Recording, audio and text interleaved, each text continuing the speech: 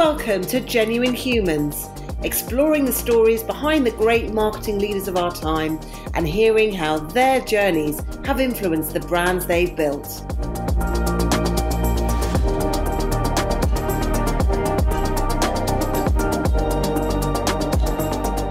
Brought to you by The Social Element, here are our hosts, Tamara Littleton, CEO and founder, and Wendy Christie, Chief People Officer.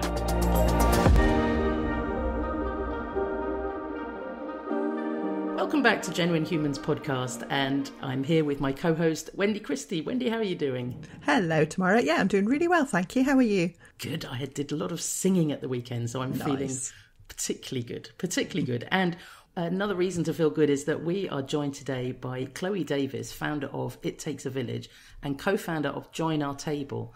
And Chloe was named as one of Campaign Magazine UK's 2023 Trailblazers of the Year. And she is an award-winning founder, creative, social impact consultant, a chef, which I want to talk more about, and an entrepreneur who has dedicated much of her career campaigning for inclusion and equality in all spaces, and that's in-house and at agency level. Welcome to the podcast, Chloe. Good morning. How's everybody? Very, very good. I'm so happy to have you on the podcast. And I mean, I want to know all about It Takes a Village. I want to know about Join Our Table, but I'd love to know how you got to where you are now and maybe just give us a flavour of your early career. Sure. My God, this is such a big question. I know, right? I'm having a conversation with myself in my head, only because I've been talking about, I guess, my X-Men origin story much more than I had been in the past. And I guess my story started way back when, I would say roughly about 7 or 8. So I am the eldest daughter of 2 African parents. My mum is from Nigeria. She came to the UK when she was 5. My dad was born in the UK. He was born in Northampton. We won't talk about that. And they're both incredibly wonderful Black parents, very proud. I come from a very proud African-American family. So I kind of had that my whole life. Eldest daughter, African daughter too. So you have the weight and the expectations of you on yourself. And I'd always been super inquisitive. My dad always calls me the why child because I would always ask why. And I was just really interested in life. And I had an amazing grandfather. His name was Arthur Ayodele Davies, who was an accountant, but secretly wanted to be a headmaster. And so myself and my cousins, I think I remember from the age of 5, going to Colchester where they live and having lessons in the summer holidays and half terms because we got shipped off by our parents, and education was very key. And so I guess I've been doing that from 5, and maybe about 7 or 8, my educational drive really kicked in. I would be what's classed as a gifted child. So really smart, got moved up in primary school. Instead of doing year 4, I did year 5. Instead of year 5, I did year 6. I was all ready to go to secondary school. And then this little old thing called government policy got in the way. I'm born on the 1st of September, and the school year runs from the 1st of September to the 31st of August. And we're going back 25 almost 30 years now, and they didn't make an exception. They wouldn't make an exception. And so I had to repeat a year of school. Oh, now we make exceptions for gifted children. You know, you've got kids that go to university at 7 or 8, but they refused to do that for me. And so I spent a year doing nothing, trying to reintroduce myself to a group of friends that I hadn't been in part of their friend circle for 3 years. I'm a geek. I love being super smart. And so, that's never really going to mess well with kids and, the kind of playground school banter. But I also had a teacher who would repeatedly say, we know that you know the answer. Let somebody else have a chance. And so in essence, I think the very first experience of me being silenced at a very young age had such a detrimental impact. And kind of as I've been doing a lot of personal work recently, I realized that that's kind of my start. So if we fast forward a little bit to 14, 6 years later, I had gone to a very affluent school. You could go to school in the borough that your parents worked. And despite us living in Walthamstow, which at the time, I'm sticking to this line, was the back end of civilization. Now it's gentrified, very, very lovely. Very bougie now. It's very bougie. But when I was growing up, friends didn't want to come to Zone 3. You know, you were on the border of Zone 4, and it wasn't that it was bad. It just wasn't where everybody else lived. And so I kind of had that bit. And my mum was the first Black department manager at Peter Jones and the first in John Lewis Partnership history. It took her 16 years to get the title, but she'd been doing the job for a very long time. And so you could go to school in the borough that your parents worked. Mum was at Peter Jones, Dad was at HMSO in Vauxhall. So my brother and I got to go to school in Kensington and Chelsea. And so I went to Holy Trinity primary school, and then secondary school I had two choices: Greycoats, which I desperately wanted to go to, or Lady Margaret School for Girls, which is at the other end of the King's Road by Parsons Green. And my granddad swung in again. My dad and I got summoned to Colchester for me to go and sit in a study and talk about my prospects and where did I want to go. And I came from a great family. I love my family. I wanted to do them proud. I didn't want to let them down. You know, my granddad was like, if you want to go to Lady Margaret's, I'll pay for your school uniform. And I didn't really know how to say, no, I don't want to go. I remember coming home on the train with my dad, and my dad said to me, you know, where do you want to go? And I said, well, you know, I like Lady Margaret's, but I really like Greycoats. And, you know, he said, oh, Granddad, and, you know, where do you want to go? And I remember at that moment just thinking, let's just say Lady Margaret's. I don't actually want to go, but I want to make them happy. And it was a great school, 66 girls in my year, 60 girls were white, 6 girls were girls of colour. And that had been very, very different to how I had grown up in my primary school. My primary school, I think, was about 60% Black and then all other races. And I never felt like I was alone or ostracised. And so at LMS, it was very, very different, very academic, very based on status, I think, and hierarchy. It had used to be a private school, and I could really tell the undertones. Mm-hmm. And I had gone from this period, remember, of kind of dumbing myself down and silencing my smarts and just preferring to try and fit in than to actually just be myself. So it was a really bad cycle. I trained my brain. I'm one of those really awful people that if I look at it the night before the exam, I would ace the exam. So I got into kind of a very lazy period of, oh, well, you know, it's okay, I'll be all right on the night, don't worry about it, which I don't think also went down too well. And when I was 14, the byplay of my family life really impacted my everyday life. And so just putting a gentle trigger warning, my cousin, who was my best friend, and even now I talk to him regularly in my head, his name was Wesley. He's 4 years older than me. And life was not as kind to him, I guess, as it had been on my side of the family. The dynamics were not there in many different ways. They called us Pinky and Perky, and he was like my older twin brother, really, and the first person that actually made me make sense. And when I was 14 and he was 18, he completed suicide, which... I'm so sorry. It fundamentally changed my family dynamic in many, many ways. That adults stopped adulting. I think I stopped being a child and became an adult at 14. My family asked me what I thought, and I told my truth, as I'd been encouraged to do my whole life. And it wasn't easy for people to hear. And so they categorically told me to be quiet. And so you kind of have to think from a very young age, being told that in school where you just want to exist, and then being told that by the people that are supposed to keep you the most safe. And so I did. I internalized everything. I remember when I went back to school, and I think this is just for context, you know, when I went back to school, grief has so many different layers. It never really goes away. And I think it very much defines my personality and my character. And being an empath doesn't really help because I'm full of emotions. And so I'd gone back to class, and it just, the wave just comes, and it just came over me. I think I was about 14 and a half. And my science teacher said, we know that a bad thing has happened to you. Do you think you could get yourself together? So that's what they said. Can you get yourself together? Do you think you could get yourself together? Wow. And so I categorically and unequivocally internalized everything for the next 10 years. I stopped talking about joy, pain. I acted out any way to not have to say, because people weren't listening. And the one person that I wanted to be able to hear me was no longer here anymore.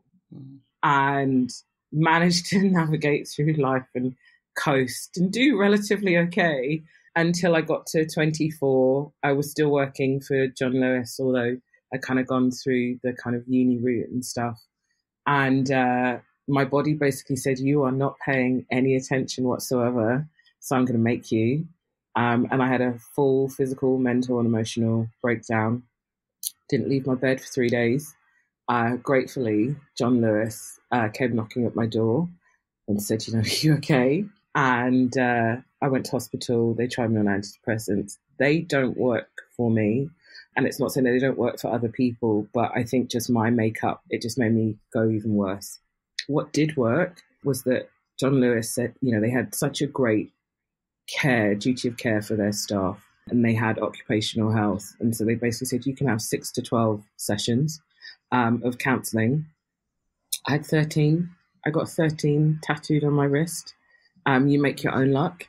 And Diane, my first counsellor, was incredible because she really just, I'm going to swear, she basically just stopped me from bullshitting myself and to actually talk to myself for the very first time.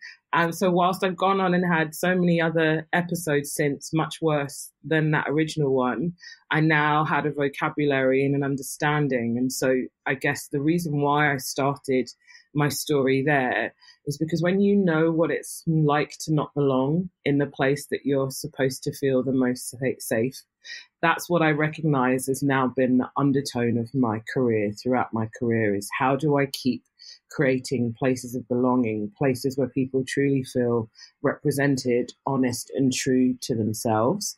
And how can I keep doing that for myself wherever I've gone?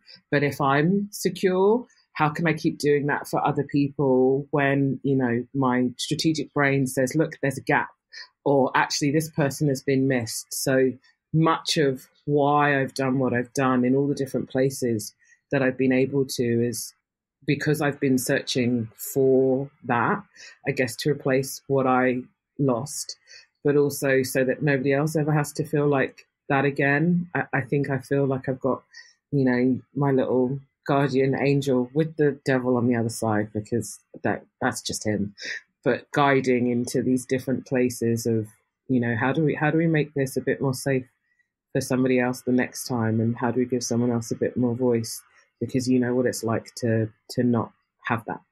And that's incredible that you were just naturally doing that. And then, as you said, you've sort of now realised that was the thread, and that was the reason. And it's kind of good to be able to look back and see, oh yeah, okay, that's why I am doing what I do, and incredibly giving to turn that pain into something that's actually so inclusive for other people.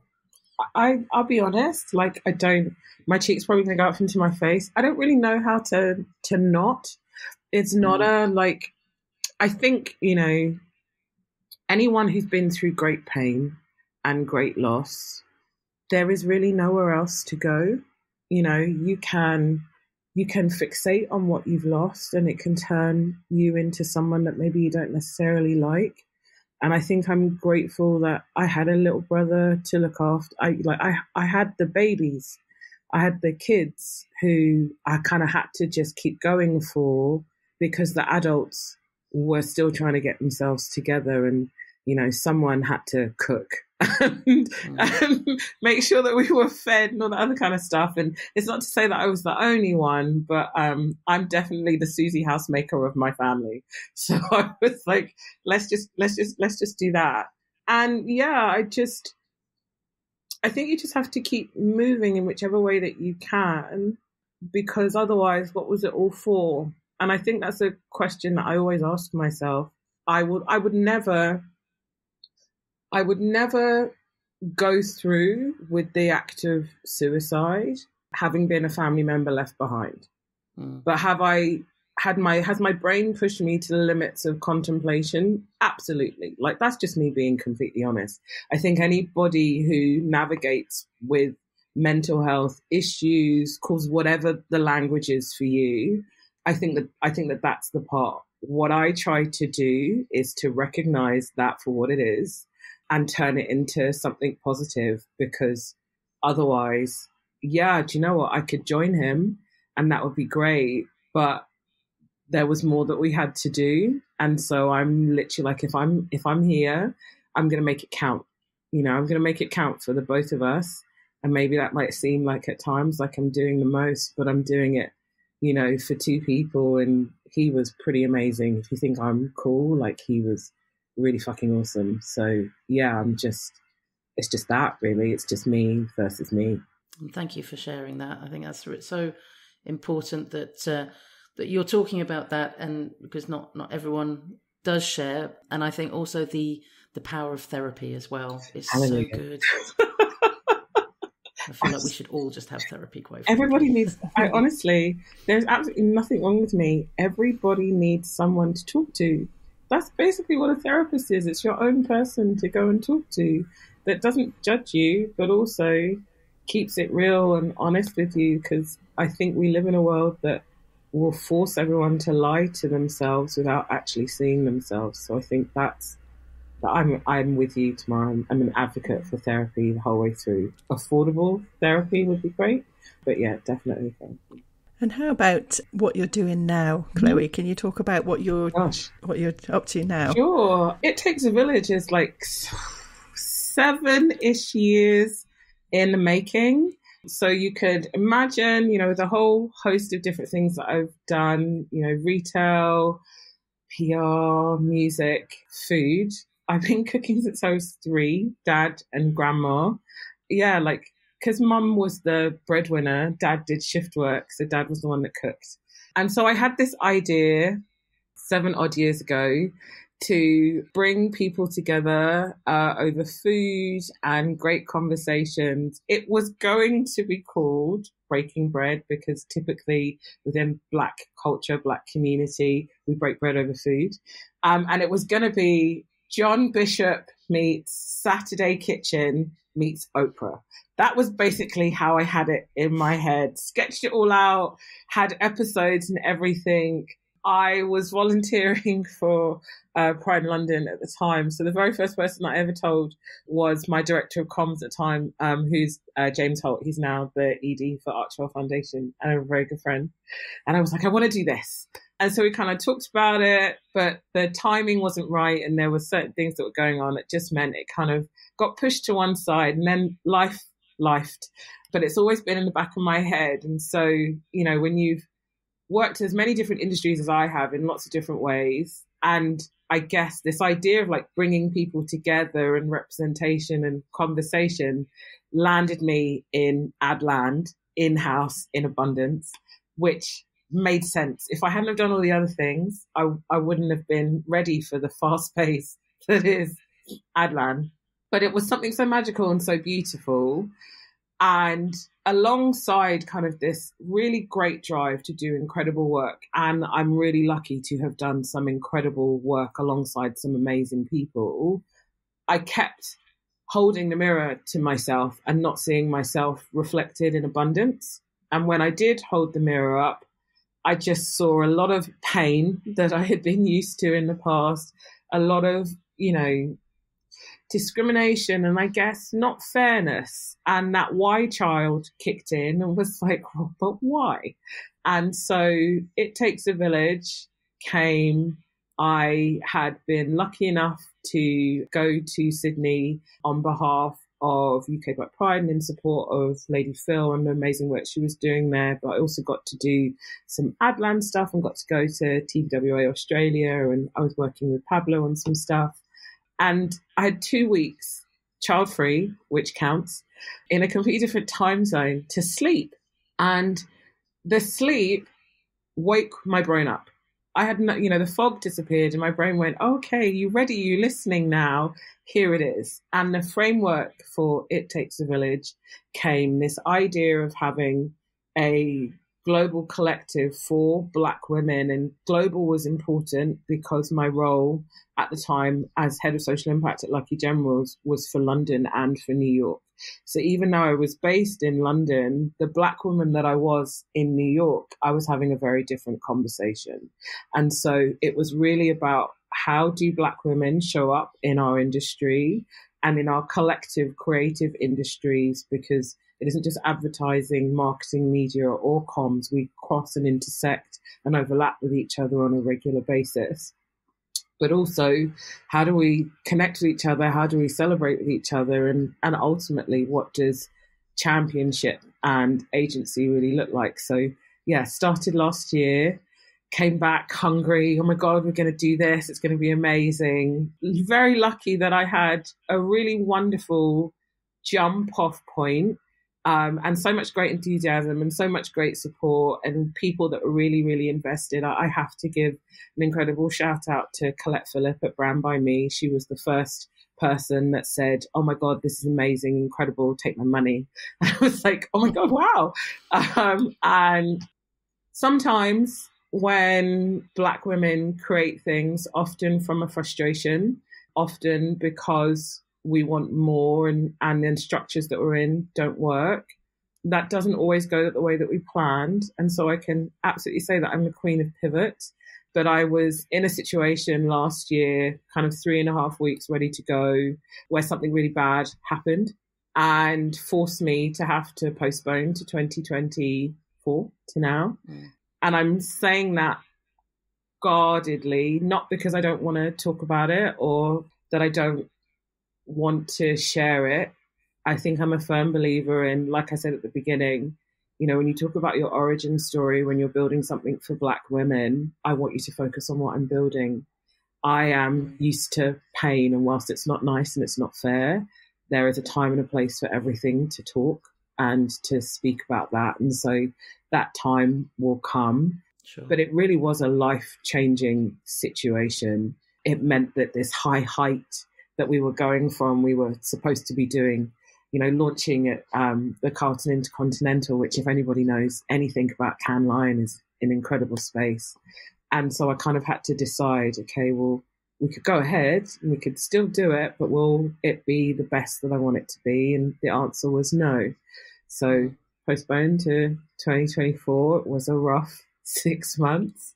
I think what I learned about myself is all the things that I said at the beginning. It gave me the time to stop. It's what my head and my body needed to actually really assess where I am. But what it gave me more than anything else was such clarity for what this business is and what we're building. We are 3 very strong pillars to be seen and heard, to be celebrated and championed, and to have agency, because we are striving for all Black women to have agency. We launch our first pillar, first product at the end of what actually is, so you're getting this hot before anybody else. I love it. The 2nd of April, that we will launch our inaugural global insight study. It's called We Can't All Be Lying, because we can't all be lying. And it will look at the experiences of Black women globally across our creative sector. There is no data that exists in abundance. There have been studies that have been done, possibly region by region or as a Black community, but not dialed down specifically through the lens of Black women. And it will be, I believe, the first time that this has ever been done truly through an intersectional lens, through the ethnicity and the gender pay gap. So for the very first time in any industry, and there are 80, we will be able to say this is the benchmark and landscape for Black women in our industry, and this is how we can collaboratively work together. I think it's very important for me to use myself as the bridge and the example. In the 2 years that I've been in-house, I've been able to do some incredible things based on my skills and not the colour of my skin. So I would really like to work together with this industry to create positive change for the skill set, the abundance, and the value that comes from getting behind incredible Black women in enhancing their skills, listening, navigating and working collaboratively together with their skills. I'm excited. I am. It's incredible.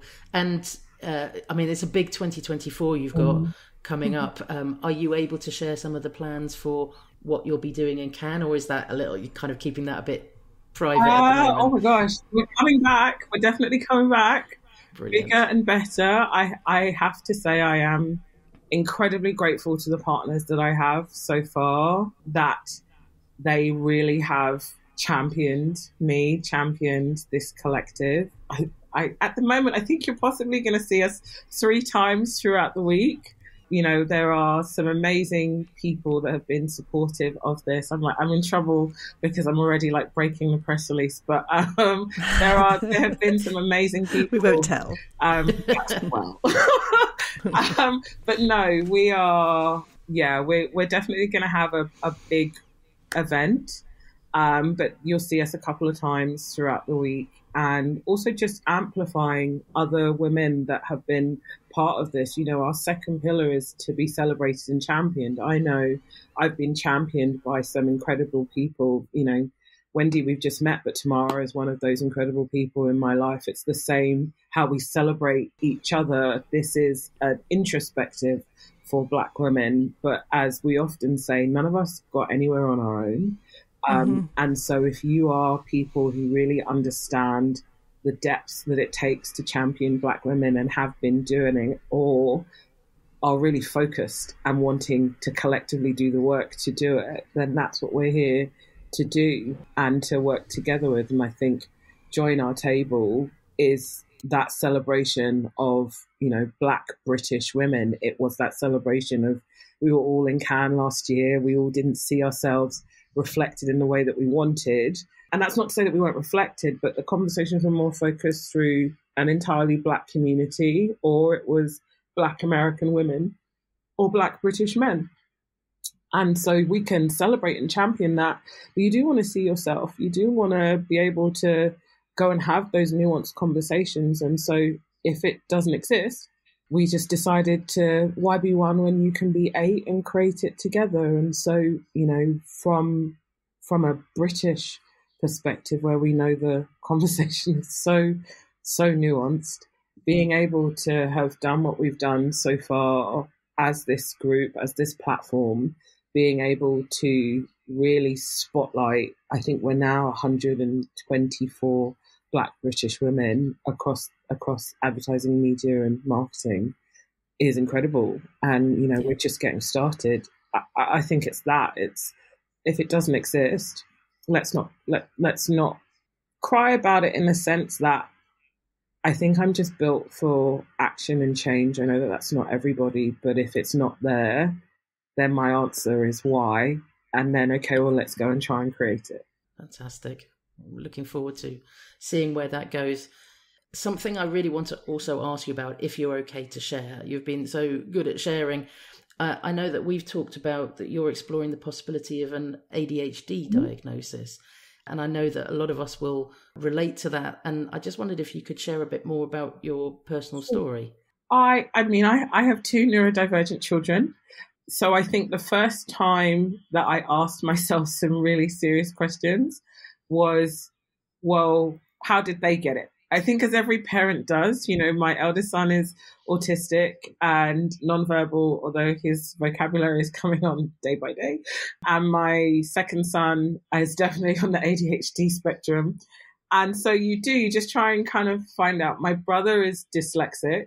And I guess because I'm the other way in terms of my IQ and educational level, never really put 2 and 2 together. On their dad's side, ADHD, autism kind of exists quite a lot. So again, made the assumption, oh, well, it came from over there. And then without meaning to, the people that I truly have around me now that are my core group of people 85% have ADHD. And so I didn't actually do this on purpose. And they're all very, very different genders, very different identities. The ADHD, though, is very similar in that the vast majority of us are hyper-focused. And so I realized, like anything, like attracted like, and went, ooh, here you go. And so I have a really good friend. His name is Rich Miles. He runs the Diversity Standards Collective. I have a Colette Phillip, Selma Nichols. I've got some incredible people around me who all exist somewhere in the ADHD spectrum. And the more that we talked, but also the more that we connected, and I think my very good friend Ada Paris is the best example. She is like my big sister. And as she's going through her diagnosis, there was a lot that I was like, this sounds very familiar. Oh, wait a minute. Wait a second. How did you know? I've never told anybody this. And so she would share quite a lot of this journey and we would talk about it and stuff. And then, as she kind of got her final bit, I kind of just went, no, actually, I think maybe I need to go and really understand this. I think also because I'm going through it as a parent, I understand how slow the system is, how frustrating it could be. I think I'll also be really honest, as someone that lives with a lot of labels and I guess identity markers, I'm not trying to find another one. So I was like, is this really me or is this projection or something else? And then no, I went and actually had the first test and then the ones that they make you do. And I sat for 45 minutes online and did my test. I was like, no, you're hyper-focused. Okay, yeah. I kind of thought that, but thanks. I think what I am doing with this is navigating around a lot of incredible people who live with it. And I think in a similar way that I say with my mental health, I don't live with it, it lives with me. So I think they do the same. I think I'm looking at incredible people who've done incredible things and continue to do incredible things despite, their ADHD diagnosis. And I think I'm just interrogating this in the pace that I want to. I'm not in a rush to super explore everything because that's my natural brain wanting to know everything. And I know what it's like when you open Pandora's box. So I'm kind of trying to be gentle with myself and just really understand what it is more than anything else, knowing that from one person to the next, ADHD is completely different. It's never the same in one person, but the positive ways that I can collaboratively work together with people. So yeah, for myself, especially for myself, Selma, Colette and Ada, we have to have very structured conversations now. Because the last time that Colette and I were on the phone together 3.5 hours later, and we hadn't actually done the thing that we said that we were going to do, we got distracted by something else. It's the same. We can all kind of go off piece, but we can all trigger each other in our conversations too. So yeah, it's just education and understanding, I think, is key for everything. How it applies, especially to Black women, is very different. Because Rich, as a white man, Rich's ADHD is very visible to me. But I was like, oh no, but I'm I call him the little brother that I never asked for. And I didn't mean it like that because it's all love. He is my work hubby. But where it's oh, okay, so I can help you make sense of you. And we have a nice counterbalance for each other that I never really realized, oh no, you're actually helping me make sense of me because you are where mine might be more diluted and yours is more volume. Actually, in other ways, mine is more volume and yours is more diluted. And how can we actually help each other get a little bit of balance in each other? So, yeah, it's been a nice way to navigate, I guess, the start of this year. And I think that's the conversation that it was stemming from. Thank you. Thank you, Chloe. So I think we're going to move on now to the final section of the podcast, where I was going to say we get a bit more personal, but actually I think we've probably already been pretty personal. So I'll substitute that for we get a little bit more frivolous. Mm-hmm. So let's start with, what's your idea of a perfect weekend? Oh, spa. It's got to be a spa. I don't even want to say it because then everybody will go there, but I have a particular spa that is I'm just going to say it's called Penny Hill Park. It is like my ultimate, it's like wonderful. It's like my ultimate treat to myself. They really know how to take care of someone, and it's just being off grid. That's my frivolous. If I can't get on a plane, it's a spa. A spa. So what treatments do you particularly enjoy? It's got to be full body massage.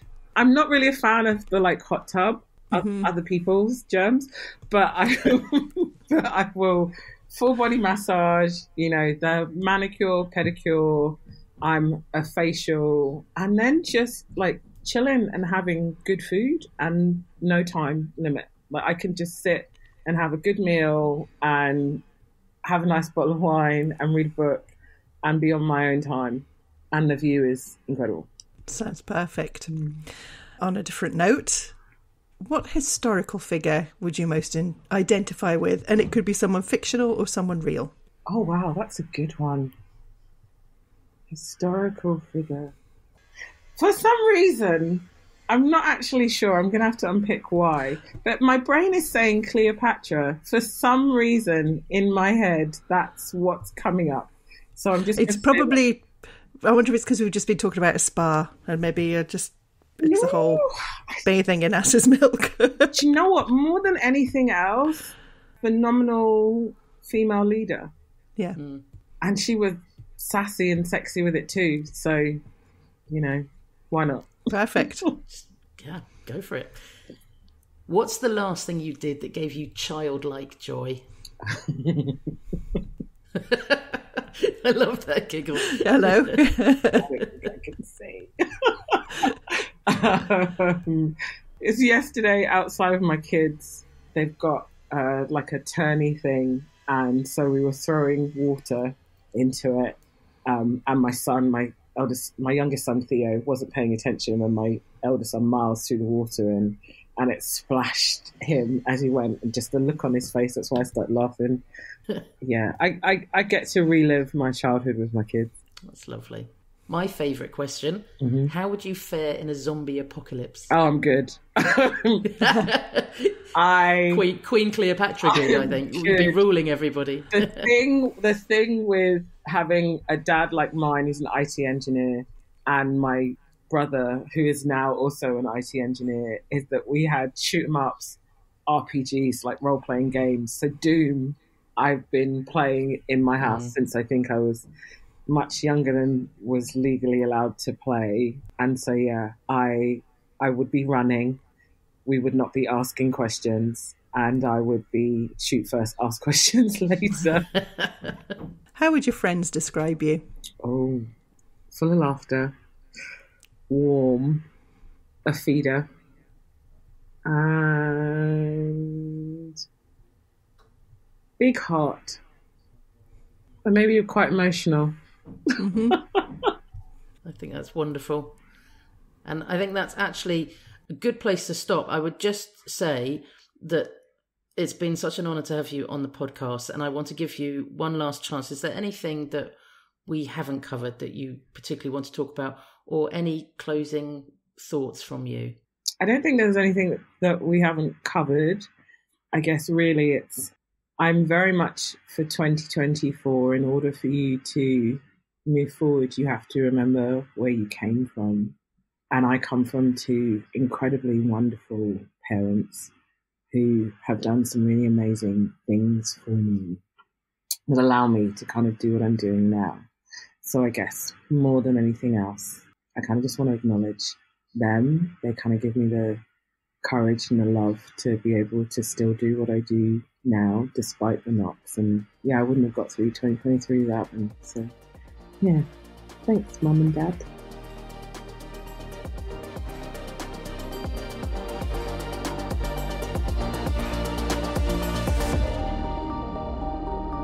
You've been listening to Genuine Humans, brought to you by The Social Element. If you loved what you heard, remember to subscribe, or you can find out more at www.thesocialelement.agency.